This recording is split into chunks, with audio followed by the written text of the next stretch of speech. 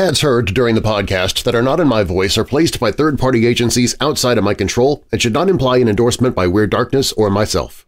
Stories and content in Weird Darkness can be disturbing for some listeners and is intended for mature audiences only. Parental discretion is strongly advised.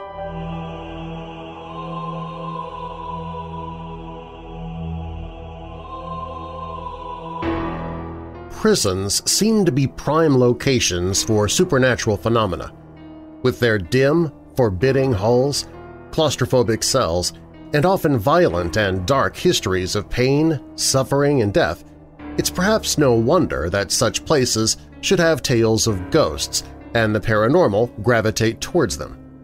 Some of the most frightening tales of prisons and the paranormal revolve around those prisoners who have been executed there, only to continue on to sow terror even after their blood has run cold, and putting a new spin on the term death row.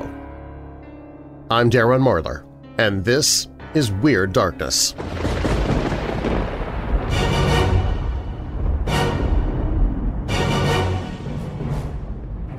Welcome, Weirdos! This is Weird Darkness. Here you'll find stories of the paranormal, supernatural, legends, lore, crime, conspiracy, mysterious, macabre, unsolved, and unexplained. While you're listening, you might want to check out the Weird Darkness website. At WeirdDarkness.com you can find transcripts of the episodes, paranormal and horror audiobooks I've narrated, 24/7 streaming video of horror hosts and classic horror movies. Shop the Weird Darkness store for Weirdo merchandise. Plus, you can visit the Hope in the Darkness page if you're struggling with depression, anxiety, or thoughts of suicide. You can find all of that and more at WeirdDarkness.com. Coming up in this episode of Weird Darkness. From beatings to murders to a handful of escape attempts made by Alcatraz's prisoners, the terrifying history of Alcatraz prison contains plenty of ghosts. What if UFOs aren't from another planet or even another dimension? What if they are actually machines built right here on Earth, piloted by human time travelers? Weirdo family member Amber Harris shares a true story called Darkness Was My Neighbor. But first, the most evil of lawbreakers in our society, the murderers and rapists, are usually confined to life in prison. The most evil of the evil are sometimes sentenced to death. But is it possible that by cutting short the lives of the horrific individuals on death row, we are unknowingly creating new, malevolent entities that continue to torment us from the grave? We begin there. Now, bolt your doors, lock your windows, turn off your lights, and come with me into the Weird Darkness.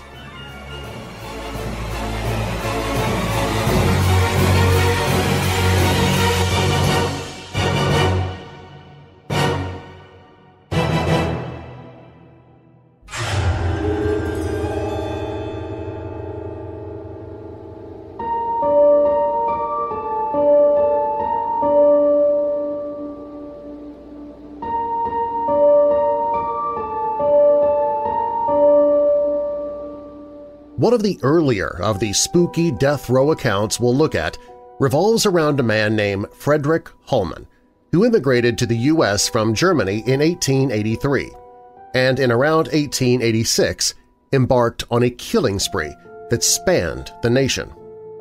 Holland was one of the first full-on serial killers ever seen in America, and by the time he was arrested and convicted for the murder of a woman in 1896, he was suspected of at least 5 other similar murders and possibly as many as 17 killings, as well as an additional 8 attempted murders, making it one of the most shocking and brutal crime waves the nation had ever seen at the time.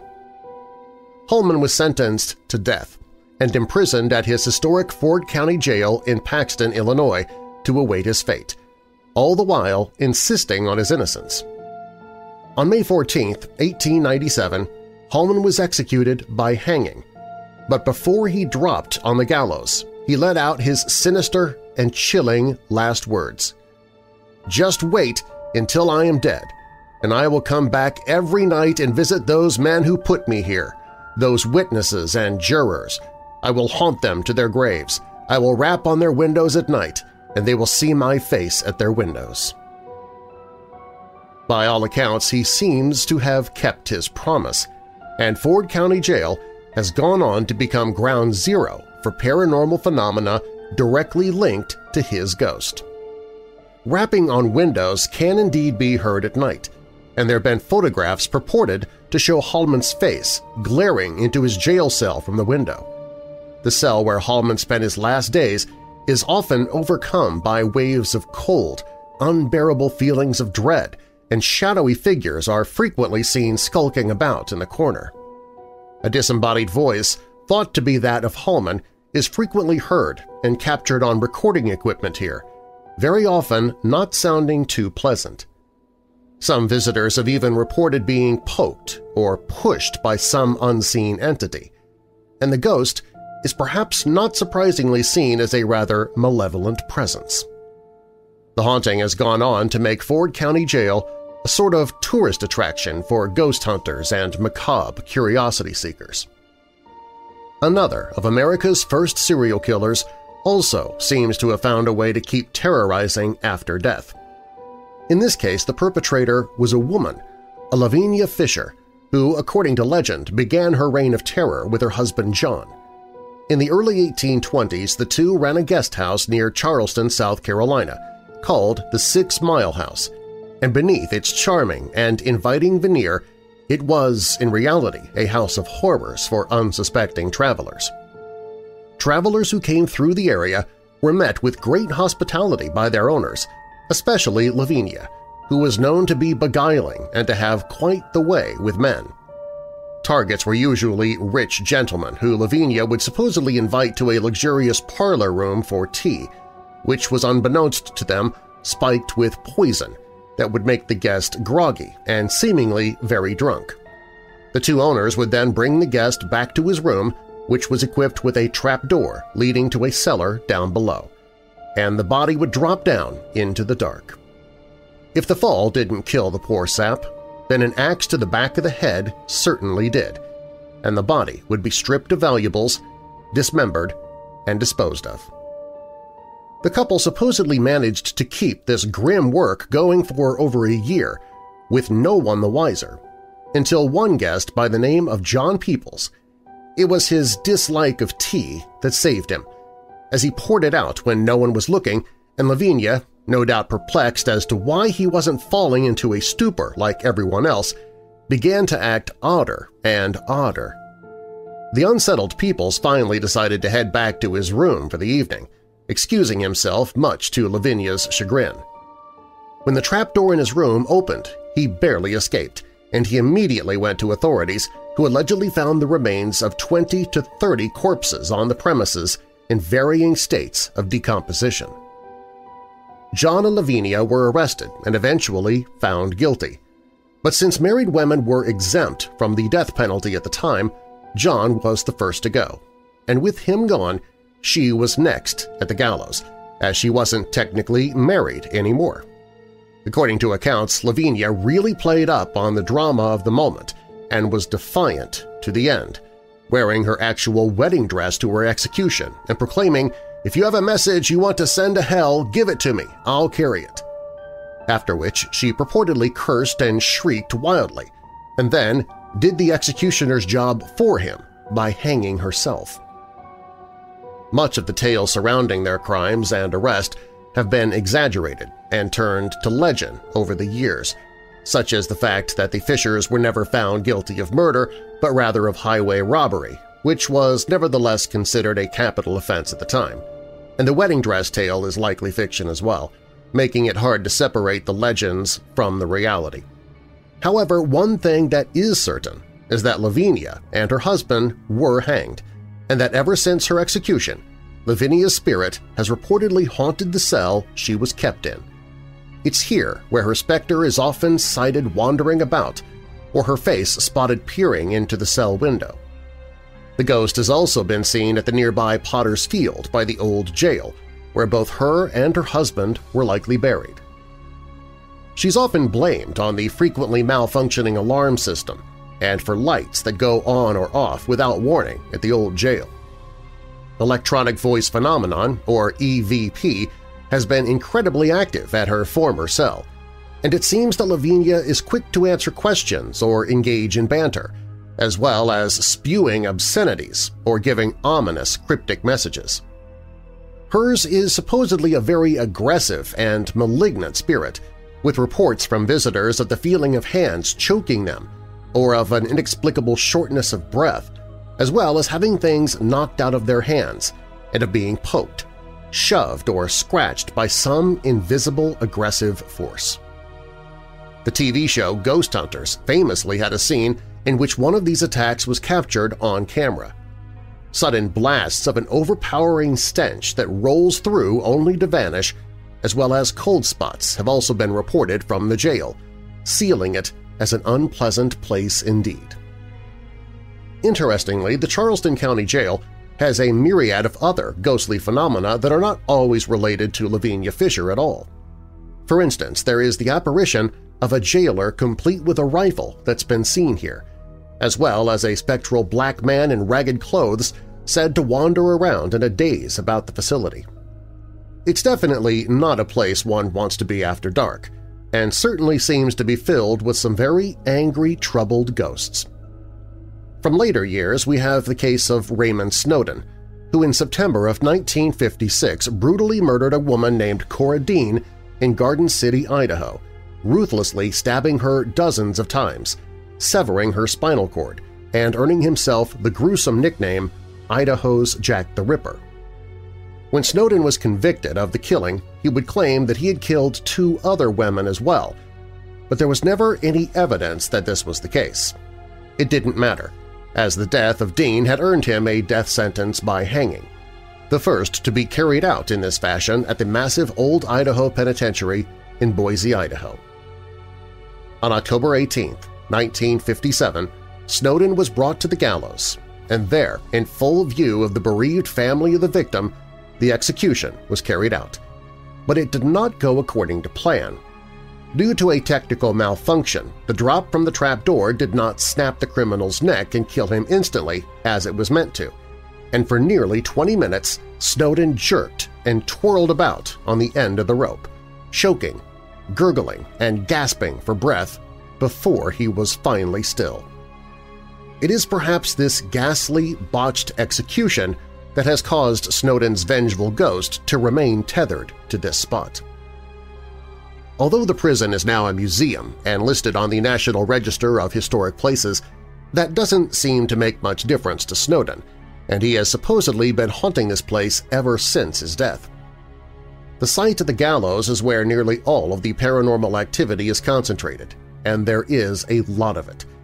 Visitors and tour guides alike frequently report the sounds of choking or gasping coming from here, as well as laughing or screaming during both evening and daylight hours, and there is very often an indefinable sense of crushing dread and anguish that washes over those who come near. On occasion, there has even purportedly been seen a full-bodied apparition of Snowden skulking about in the shadows, or even more frightening, a hulking, pitch-black figure that exudes malevolence, and EVP phenomena recorded here is impressively creepy. Snowden's ghost apparently has company here as well, as there is another entity at Old Idaho Penitentiary joining him. This apparition is said to be that of death row inmate Douglas Van Vlack, who opted to commit suicide by leaping from the rafters of the cell block rather than let the state execute him. Vlack's spirit is also seen by guests and employees, and usually takes the form of anomalous mists, fogs, and orbs of light gravitating toward the area where he died, and smartphones and other electronic equipment will apparently have their batteries go dead in short order or similarly malfunction. By far the most infamous and well-known criminal to possibly be a ghost is none other than prolific serial killer and notorious monster Ted Bundy, who eventually confessed to at least 30 murders in 6 states between the years of 1974 and 1978, although the true number is probably even higher. Charismatic and attractive, Bundy lured young women to their dorms, often decapitating them or performing sexual acts on their corpses, and he was once described as the very definition of heartless evil, even describing himself as the most cold-hearted son of a bitch you'll ever meet. He was a heartless, sadistic abomination who has gone on to become one of the most reviled and well-known serial killers the world has ever seen, and even in death, it seems he still manages to reach out from beyond. On January 24, 1989, Bundy was put to death by electric chair at Florida State Prison. But by some accounts, he has never really gone away. Over the years, there have been numerous prison guards who have reported seeing Bundy's apparition here at the prison, which is now called Union Correctional Institution, including a report from 2001 from one guard who claimed to have seen the spectral murderer perched atop the electric chair and smiling maniacally at him. Bundy's ghost has apparently been seen in his former cell as well, and whenever anyone approaches too closely, the apparition will simply blink out of existence. Bundy's ghost has even been reported as talking to guards, such as one alleged encounter where he supposedly was sighted in his holding cell and told a group of guards, "Well, I beat all of you, didn't I?" The ghost of Bundy has apparently been seen so often at the prison that some guards are too spooked to even return to work. And Catherine Ramsland, Ph.D., author of Blood and Ghosts, said of this in an article in Psychology Today, "The man telling the story said there were so many sightings at one point that the warden couldn't find anyone willing to enter the execution chamber alone. I don't know if the reporter tried to corroborate this by asking the warden. I would have. However, some reports claimed that the warden had said that anyone who spread stories about Bundy's ghost will be fired. So I guess there's no need for a reporter's follow-up call. Supposedly, some guards quit anyway rather than face the deceased killer. Others refused to enter the execution chamber or to go anywhere near Bundy's former cell. The article also gives the testimony of current inmates at the prison who corroborated the tales and said that Bundy's spirit was indeed very active there. According to the article, the unnamed inmate said in 2013, "For many years, I heard the rumors of Ted Bundy's ghost appearing and I didn't believe it. Now my mind has changed. I and other residents, including staff, have witnessed the ghost on many occasions. It is definitely Bundy. It comes in the early morning before dawn in our housing unit and in different cells. He's always smiling. It's a white-blue mist but very detailed. Some of the other residents claim to hear him talking. I've not heard that yet." It's not only the prison itself where Bundy's ghost is seen, though, as he has allegedly been spotted in other scattered locations. There have been reported sightings of the specter at the Chi Omega sorority house, which is one of his old crime scenes, as well as a building where he once rented a room in Tallahassee. Other more questionable reports come from mediums who claim to have channeled the spirit, or even those who say they have actually conversed with Bundy through a Ouija board. Whether any of that is true or not, the thought of the lurking, grinning ghost of one of history's greatest monsters is terrifying nonetheless. Moving ahead in years, we come to the dark story of Willie Lloyd Turner, who in 1978 was arrested and convicted for the brutal execution-style murder of a jewelry store owner in Franklin, Virginia. Turner would go on to spend a full 15 years on death row, during which time he was brought in for execution 5 times, only to have it called off at the last minute due to ongoing appeals, leading him to lament, "Even a cat has only 9 lives. Enough is enough. This is psychological torture." Due to these repeated aborted trips to the execution chamber, Turner fought his grim sentence by claiming that the treatment was unconstitutional and could be considered cruel and unusual punishment. However, the courts didn't see it that way, and he knew his day was drawing near, writing in his memoirs, "2 times the guards have gone out of their way to show me the electric chair. As your date gets closer, the execution squad practices more and more. They test the electric chair because it's the room right next door that could hear it crack and hum. Appeals and stays of execution finally ran out for Turner, and when the final day came, he used his new right to choose his form of execution and opted for lethal injection rather than the electric chair that had taunted him so long. He was executed May 25, 1995, at the Greensville Correctional Center in Virginia, and some strange things were found in the days after his death. When prison guards checked his room, they were startled to see that he had somehow managed to smuggle in a firearm, which had been stashed within a typewriter on which he had typed out a rambling 600-page autobiography, which went into great detail on his life and musings on death row and included, amongst the stranger entry tales of seeing ghosts, and even a claim that he had figured out how to become one himself. Interestingly, for several months after his death, Turner was apparently seen lurking about the prison by both guards and inmates alike. In this case, Turner seems to have been a strikingly real and lifelike spirit, and rather than some misty, indistinct wraith, he was described as seeming like he was really there.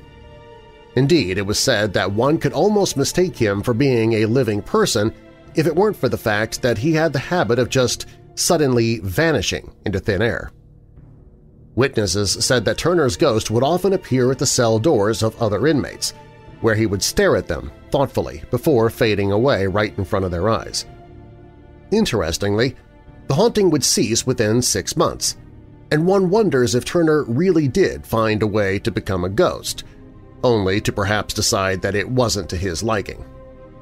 When looking at accounts such as these, it's curious to note that it's not even always the criminals on death row who become restless spirits, but also the executioners as well. An odd case of such a haunting goes back to the early 1920s at a place called Strangeways Jail, now known as HM Prison Manchester in England. Although capital punishment was abolished in Great Britain in 1965, before then this place had seen over 100 executions, and one of the main executioners for 23 years was a man named John Ellis, who maintained that position until he killed himself in 1932. It is said that the ghost of Ellis still lurks at the prison, taking the form of a man in a dark suit and always carrying what appears to be a briefcase with him. This ghost is supposedly most often seen walking up the B wing toward the control center, where he will instantaneously vanish at the foot of an old iron staircase. The rumor is that Ellis has decided to stick around in the afterlife in order to maintain order at the prison and keep under control the other ghosts said to inhabit the grounds, of which there are many. One of these is the ghost of Mrs. Merrifield, infamous for a poisoning spree that got her hanged here in September of 1953, and by most accounts is a rather unruly and malevolent spirit. It's probably good that Ellis is here to keep her in line. Are these ruthless criminals tethered to the places of their deaths? Do they still roam the prison halls as they did in life? And are they, in a sense, still condemned to dwell here and serve their sentence even on in death? Perhaps forever. Whether any of these tales are true or just urban legend and tall tales, they are certainly rather eerie and spooky considering the locales and the cold-blooded killers these wraiths are meant to be, making these prisons even scarier than they already are.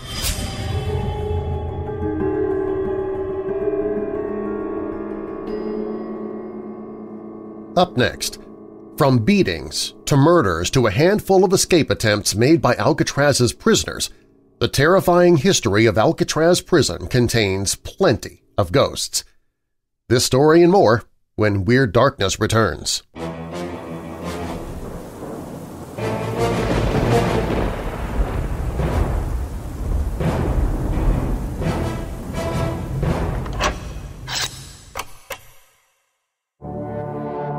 Strange creatures, gruesome murders, oozing organisms, unfathomable abductions, enigmatic expeditions, an age-old malevolence, and much more.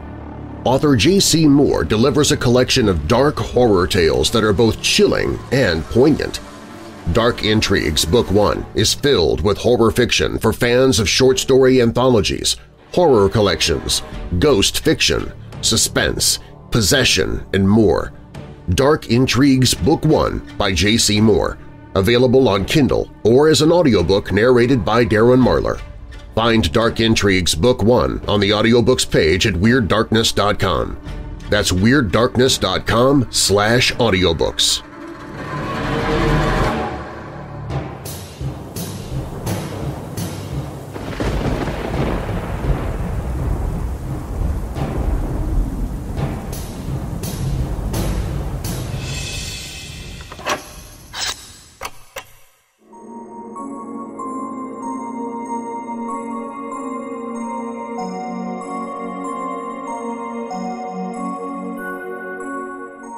For the 29 years Alcatraz functioned as a federal prison, creepy stories derived from its remote austerity and contributed to its legend. But the spooky mythos began long before the famous penitentiary opened in 1934. Today, Alcatraz is considered one of the most haunted places in America, thanks to all the death, torture, and misery that went on behind its walls. From beatings to murders, to a handful of escape attempts, the terrifying history of Alcatraz prison contains plenty of ghosts. Alcatraz's history started long before the prison.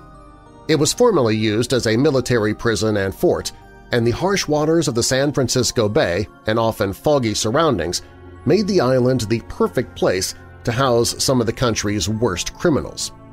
Soldiers, inmates, and guards have all perished on Alcatraz Island. Whether these deaths were due to natural causes, murder, or suicide, many say the ghosts of the dead contribute to the Alcatraz prison's horror lore.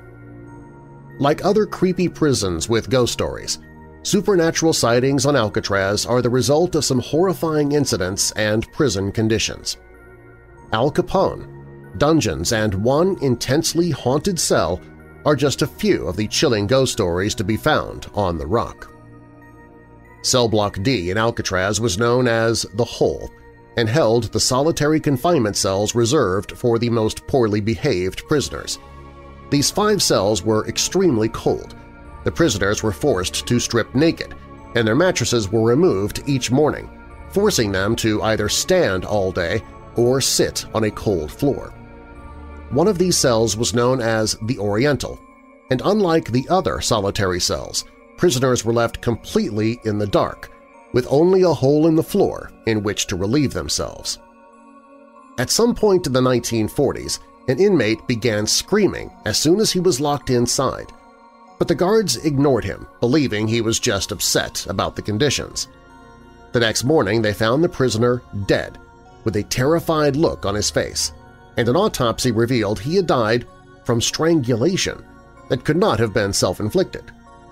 Whether it was a guard who killed him or a ghost, possibly that of a former prisoner, Rufus McCain, since he had stayed in that cell, it'll never be known. But many report feeling uncomfortable and tingly when entering his 14D cell, and the room is often much colder than that of the others. A ghost hunter investigating cell 12D down the hall reported feeling icy fingers on his neck upon entering. Bank robber Bernard Paul Coy carefully observed the guard's patterns for several months as he was planning his escape attempt. In May of 1946, he and 5 other men managed to break into a gun cage in Cell Block C and stole a guard's keys. Unfortunately for them, the key they needed to get out of the prison building was missing, and they were unable to escape. Not letting that stop them, the men took several guards hostage and killed 2 before the Marines were called. 3 of the attempted escapees eventually became trapped in a utility passage where they were killed by gunfire. The event lasted 2 days and became known as the Battle of Alcatraz, the bloodiest escape attempt in the prison's history. Although the passage is concealed from visitors' view with a heavy door, bangs and clanging noises are often heard but disappear once the door is opened. Many believe the ghosts of the 3 men killed in the passage are responsible. Alcatraz has become a must-see destination for paranormal enthusiasts, researchers, and investigators, and psychic Sylvia Brown was among them. She felt a very intense presence in the laundry room in cell block C and also received an impression that something very violent had happened there. Brown accurately described a tall, bald man, the exact appearance of a prisoner named Abby Maldowitz. Maldowitz was also known as Butcher, and he was a hitman before he was arrested. Prison records indicated that he in fact died in the laundry room when he was brutally murdered by another inmate. Other mysterious incidents from the same room include the heavy smell of smoke in the air even though nothing is burning. In 1938, 3 men, including Rufus Franklin, attempted to escape by attacking the guard in the woodworking shop where they were laboring. Franklin beat the unnamed guard to death with a hammer, and the 3 prisoners broke a window and climbed out onto the roof. They didn't get very far, as a guard in one of the towers opened fire on the men. 2 of the prisoners were shot, 1 died. Up until the 1946 incident that started the Battle of Alcatraz, this was the deadliest escape attempt in the prison's history. In 1939, prisoner Rufus McCain attempted to escape Alcatraz along with Henry Young, Arthur Baker, and 2 other men. They managed to get to the shore, but guards caught up with them as McCain suddenly realized he couldn't swim. 2 guards were murdered during the incident. Barker was killed, and both McCain and Young were put into solitary for almost an entire year. Young blamed McCain for the failure of the escape, and tension between the 2 men grew. In December of 1940, Young snuck out of the furniture shop in which he'd been put to work, crept down to the tailor shop where McCain was working, and stabbed him in the gut. McCain was seriously injured and lived another painful couple of hours before finally dying in the prison hospital. Some believe either or both men haunt the solitary D-block in which they spent so much time. Due to the harsh conditions and treatment prisoners received at Alcatraz, many of them ended up suffering from mental illness. Warden Johnson believed insanity, no matter how severe, was being used as an excuse from working and refused to acknowledge that his prison was tormenting and abusing its inmates. Some men, like Rube Percival, worked out their anguish through physical activity. Percival was hospitalized after purposely cutting off all the fingers on one hand with a hatchet while working in one of Alcatraz's workshops.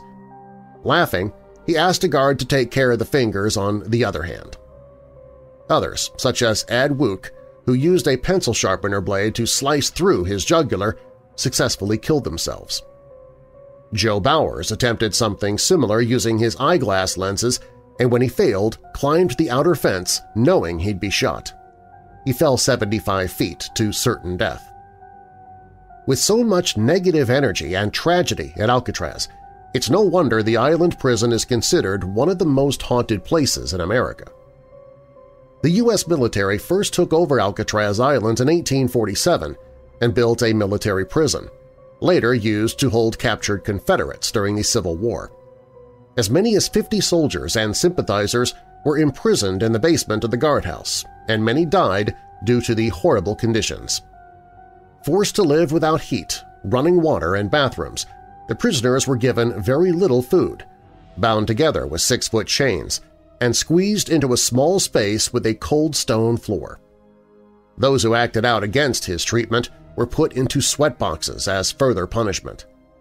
After the Civil War, but before the federal prison was built, Alcatraz was used to imprison captives of the Spanish-American War and rebellious Native Americans. People have reported seeing apparitions of men in military uniforms and have heard mysterious cannon and gunfire, so the ghosts of many of these prisoners may still be on the island. Alcatraz was all about punishment, and what the prisoners went through is a horror story in itself. Underneath the A block was an area known as the Dungeon. These catacomb-like basement areas were left over from the days when Alcatraz was a military fort and were used as punishment areas for those that deserved worse than the hole. Prisoners were stripped naked, chained to the wall in a standing position, and given very little food. While the screams of the inmates who were unfortunate enough to spend time there couldn't be heard in the rest of the prison, they can still be heard today. A worker claimed to have heard a horrible scream coming from the dungeon, but found no one down there. Even ghost hunters heard noises in the area and received an audible no when asked if the noise could be made again.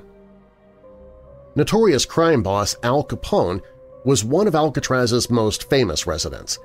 When he began his 4.5-year stay in 1934, he was unprepared for unsympathetic guards and being stripped of the privileges he enjoyed in other prisons. Capone was put in the hole 3 times during his stay for breaking the no-talking rule and for bribing a guard. He was in several fights with other inmates, and the conditions at Alcatraz began to wear on him.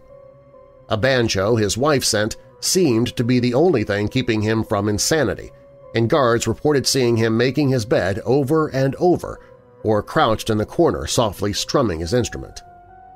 Capone spent most of his last year in the prison in the infirmary being treated for syphilis, but took his banjo there with him.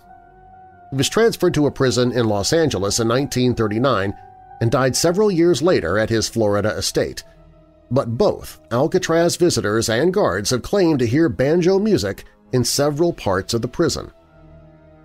James Johnson was appointed the first warden of Alcatraz, and his hard stance on punishment set up many of the rules and regulations to which prisoners were subjected.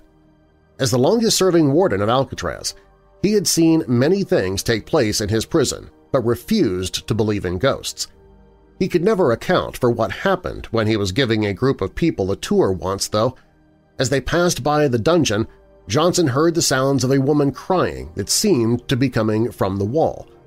Just as the sobbing stopped, an icy wind blew through the room and startled everyone. Later, the house Johnson lived in on the island also became a frequent spot for ghosts to allegedly appear, as several guards experienced when a fire broke out at a holiday party. An apparition of a man with mutton chops in a gray suit was allegedly seen by the men just as the fire extinguished itself and the room turned cold. People who visit the island on which Alcatraz was eventually built experienced dark sensations long before the prison was even built. Early explorers noticed the atmosphere on the tiny island was heavy and depressing. Members of the Ohlone Native American tribe told tales about the island and believed it was a gathering spot for evil spirits. They had such distaste for the area that it's believed indigenous Americans who broke tribal laws were sometimes sent there as punishment. Since human bones and artifacts have been discovered buried on the island, it's very possible it served as some sort of native burial ground. The famous fog that often hangs around San Francisco, as well as the cold, cruel waters of the bay, add to these eerie tales and make Alcatraz all the more creepy. The passage between B and C blocks, the cell areas where most Alcatraz prisoners were kept, was affectionately called Broadway. Many visitors, guards, and park rangers have experienced something eerie in this area. Night watchmen have heard what sounds like men running on the upper levels, only to find no one there. Visitors have also heard voices talking, moaning, or sobbing in these areas, as well as experiencing unexplained cold areas or strange smells. Prisoners have been known to witness ghostly events as well, claiming to have seen floating lights and heard whispers and slamming doors even after they were shut. Apparitions have also reportedly appeared, and at least one guard believed he saw a group of marching Native Americans that mysteriously vanished. British couple Sheila Sillery Walsh and Paul Rice were vacationing in San Francisco and decided a tour of Alcatraz was a must on their to-do list. Sillery Walsh immediately experienced an uncomfortable feeling as she was stepping into the prison. Then, while on an audio tour, she saw a neat photo opportunity in a small cell window and took a picture with her phone. She immediately noticed the face of a woman looking out the window from the other side, but there was no one in the room. At first, Rice brushed it off as a reflection of either Sillery Walsh or another visitor, but the woman in the photo had clothing and a hairstyle from the 1930s or 40s. The couple asked some of the Alcatraz staff who'd been there around that time if they recognized her, but none did. Both Sillery Walsh and Rice are certain the woman was a ghost, but since there were never any female prisoners on Alcatraz, it might never be clear who she really is. Robert Stroud, another of Alcatraz's famous residents, is also known as the Birdman and arrived at the prison in 1942 after he murdered a bartender, then threatened other inmates and murdered a guard at another prison. By the time he arrived at Alcatraz, he had already developed a somewhat bizarre interest in canaries and completed years of research. Stroud was kept mainly in solitary confinement and in the hospital area of Alcatraz and wrote several books which the warden refused to let him publish. In 1959, he was transferred off the island and to the Medical Center for Federal Prisoners, where he died. Several people have claimed to see his ghost wandering the hospital area, as well as voices, screams, and other apparitions. Park rangers who have heard strange sounds coming down the stairs from the off-limits hospital section have investigated only to find no one there. Alcatraz prison shut down in 1963, and 6 years later, Richard Oakes and a group of Native Americans occupied the empty island. They demanded a college for Native American students and a cultural center be built on the land that was once Native American property. About 100 people, including many students, set up camp on the island, but the longer the government refused to give in to their demands, the more the people grew restless. When Oakes' 13-year-old daughter fell down a stairwell and died, the government cut off the water supply and electricity, and a large fire broke out which destroyed several of Alcatraz's buildings. Eventually, there were reports of assaults and theft of copper wiring from the remaining buildings. Finally, in 1971, the remaining natives were forcibly removed from the island, and the occupation ended. But it's reported that a few ghosts still remain.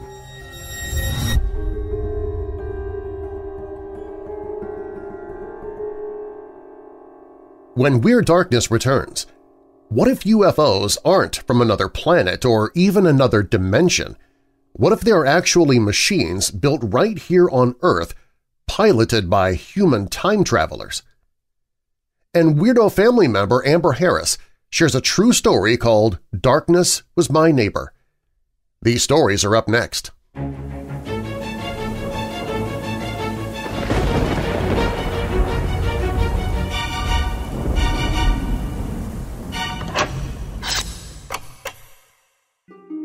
Nothing goes better with chocolate than vanilla, and nothing goes better with the darkness than vampires. So we've combined all of them into a new blend of weird dark roast coffee called Very Vampilla. This bloody good blend combines a medium dark roast coffee with hints of chocolate, vanilla, and just a tad bit of dried cherry, too. So good, you'll want to sink your fangs into the fresh roasted bag itself. Weird Dark Roast Very Vampilla, the only thing at stake – bad pun – is your dissatisfaction with your old coffee. Sip it while the sun is down if you're one of the undead, or when the sun is up if you just feel dead and need a bit of a boost. Get your Weird Dark Roast Very Vampilla at WeirdDarkness.com/coffee. That's WeirdDarkness.com/coffee.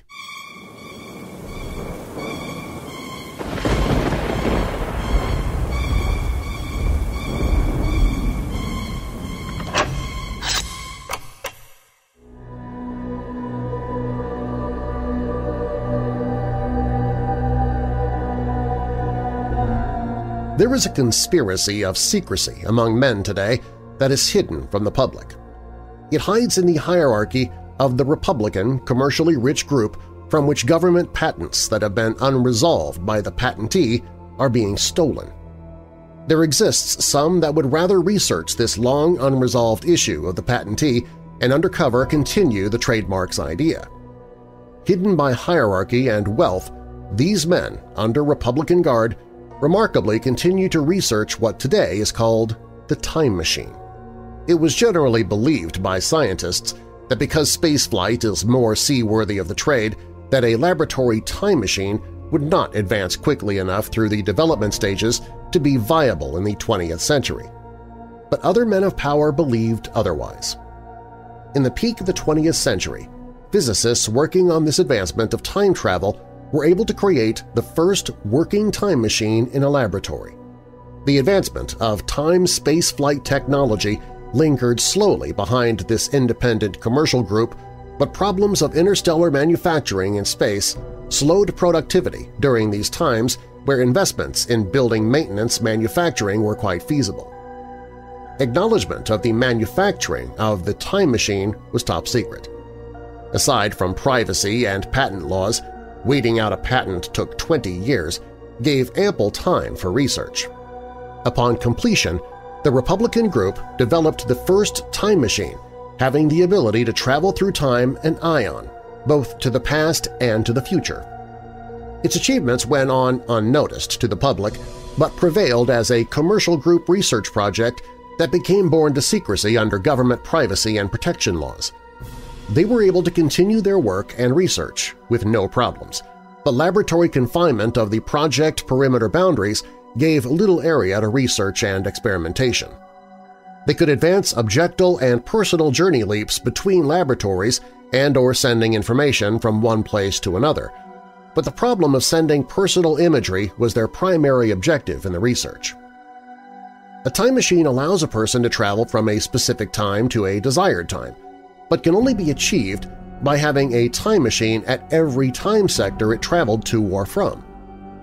Time machines and time travel have been publicized as extraterrestrial technology, with Earthlings having little or no knowledge about it. But the fact of the matter is that government secrecy has allowed certain groups to research and manufacture an array of time machines already throughout America. The ventures of 20th century scholarly groups or universities have only touched the surface of such technology, like what have been published in today's newspapers. The first time machine is being built by Reform University physicists by using laser beam energy to form a wormhole. That's actually old news. What does exist and what people see as an array of sightings are actually examples of the secret group and what they have created as new technology under this secrecy. Other than sending or receiving information from place to place, this group has been able to develop a personal enhancement device that creates and transbursts energy at the touch of a button. Aside from long-range time travel or traveling instantaneously from place to place at close ranges, and with the availability of this small device, short-range transbursts connected with a mapped destination module in the device, a person can leap at short-range distances. If ever you've seen something that looks out of place or something you believe to be a figment of your imagination, you may be wrong. It could be real. Top-secret research and laboratory experimentation is all part of the normal facet of our government. The patent laws, like the Government Advanced Technology Secrecy Laws, allow the government to stay 25 years ahead of its time. That's exactly what we're talking about. It was only in the end of the 19th century that technology projection like this was given precedence in its meaning with government officials. As a patent clerk in 1901, Albert Einstein developed what is today the most remarkable mathematical scientific equation in the world, E equals mc squared. It was the development of this research that modern physics was developed. But the idea of privacy protection and technology advancement with government backing and secrecy laws leads the global network with new technology. Just think that in the future, instead of railway cars, there will exist time portals. Sound impossible? I don't think so.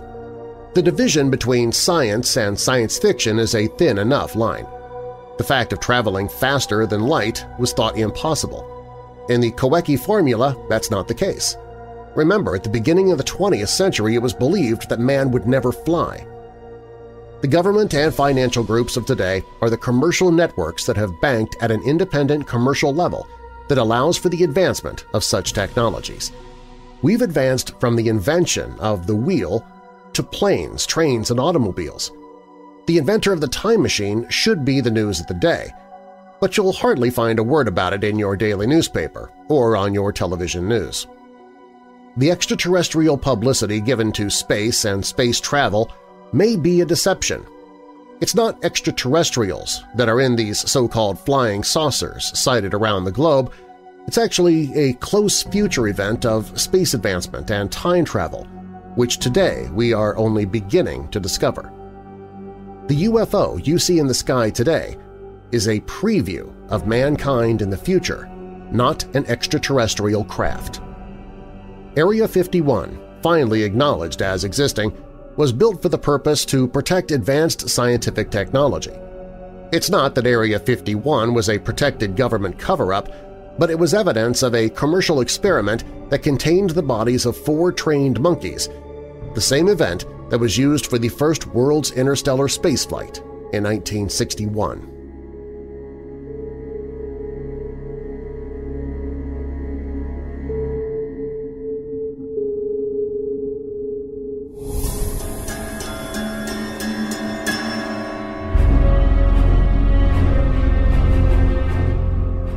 This happened to me while I lived in Williamsburg, Virginia, only a couple of years before I'd moved.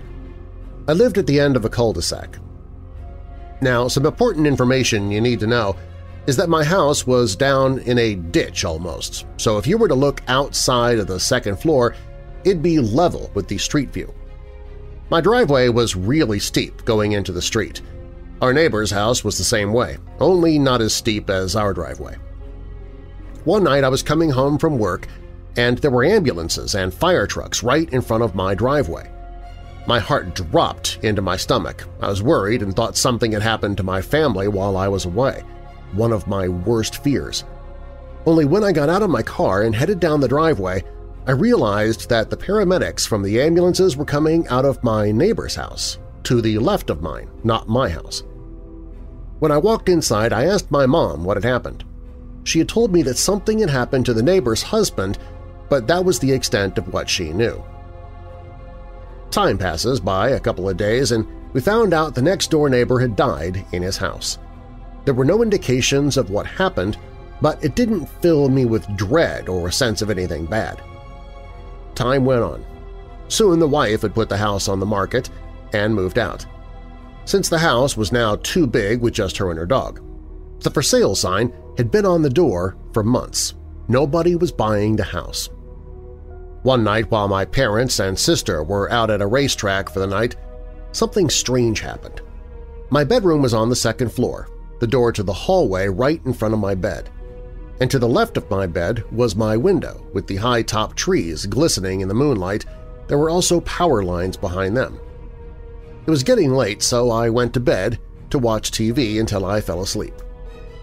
Now at this time it was a little past midnight, and I was still awake.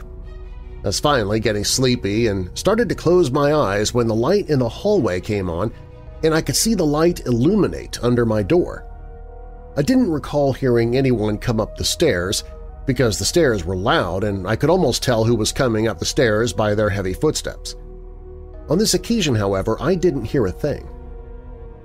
When I sat up in bed, I noticed that the light was still on, and now there was a shadow underneath my door as though a male figure was standing right in front of it. The light suddenly turned off, and I didn't think anything of it after that. I eventually fell asleep and woke up in the middle of the night. It was around 2:30, and I checked my phone's messages. I had 2, both from my mother. The first one had said that they were leaving the track, and the second one was that they'd be on their way shortly. Those messages came in at 2 a.m. By that point, I was freaking out because when the light had turned on, I realized it wasn't my family, and the shadow definitely wasn't my father's. I was too scared to get out of bed at that point and forced myself to fall asleep. I convinced myself it couldn't have been a ghost because I wouldn't have been able to see the shadow. Although I really didn't want to think that someone had gotten inside the house and stood in front of my door before leaving either. It didn't explain why I didn't see the footsteps, though. I forgot about the incident for a while before something else happened. It was late one night, and like my usual routine, I got ready for bed and then started to watch TV before falling asleep. My parents' bedroom was across from mine upstairs, and my sister's was on the front side of the house next to the staircase, which was right outside of mine. I was almost falling asleep when I felt my phone buzz. I had a few text messages and a missed call from my sister. That was strange. She should be asleep right now. I look at my messages and her message said, "Come here, I'm scared." She naturally didn't yell for me because she didn't want to wake my parents. I got out of bed and walked into her room, and she was crouching beneath her window. "What's wrong?" I said. "Look outside the window." Her window was overlooking the street, and the orange glow of the streetlight was one, and underneath it, the neighbor's dog. "That's weird. I thought she moved. What's her dog doing out there?" I asked. Not that I expected my sister to have an answer. "He was barking, and it woke me up, and I looked outside and he was staring at the neighbor's house barking." We both looked outside again, and the dog had stopped barking. It was just standing underneath the streetlight and looking at the neighbor's house. "Well, that's freaky," I said, looking at my sister. "Yeah, it is," she said, looking back at me. When we looked outside the window again, the dog turned, just its head, directly at us. My heart dropped and we both yelped and dropped down beneath the window. The husband died in that house. What if that's why it can't be sold? Where did their dog come from, and why the hell was it looking at the house barking? I was asking all these rhetorical questions to my sister, whom I know couldn't answer them. We both peeked over the windowsill and the dog had just vanished. We never saw it after that. Needless to say, it was hard to sleep that night. But about a year later, my dad got a different job in Indiana, and we moved. When we went back in May this past year to visit friends and drove by our old house, the neighbor's house had still not been sold. Our address was 4804 Regents Park, Williamsburg, Virginia, if you want to use Google to see the street view I'm talking about. If you look right at the house, the neighbor is on the right.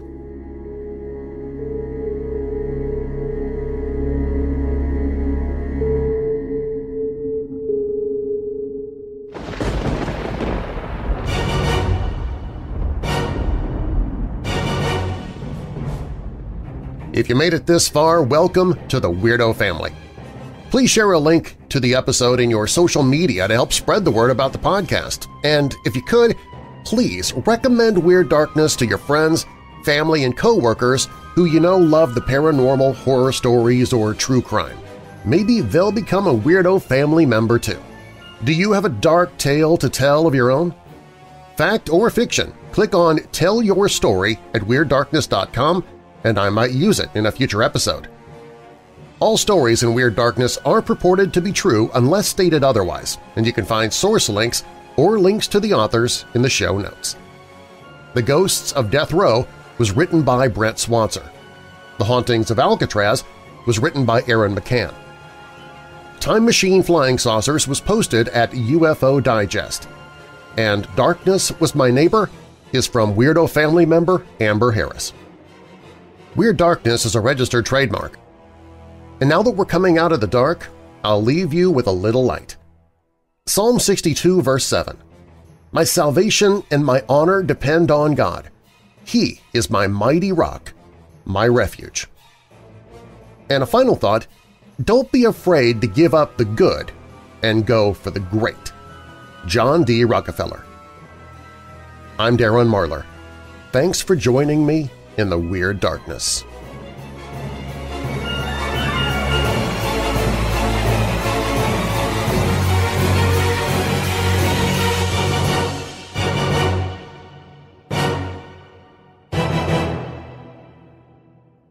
Hey Weirdos! Be sure to click the like button and subscribe to this channel and click the notification bell so you don't miss future videos.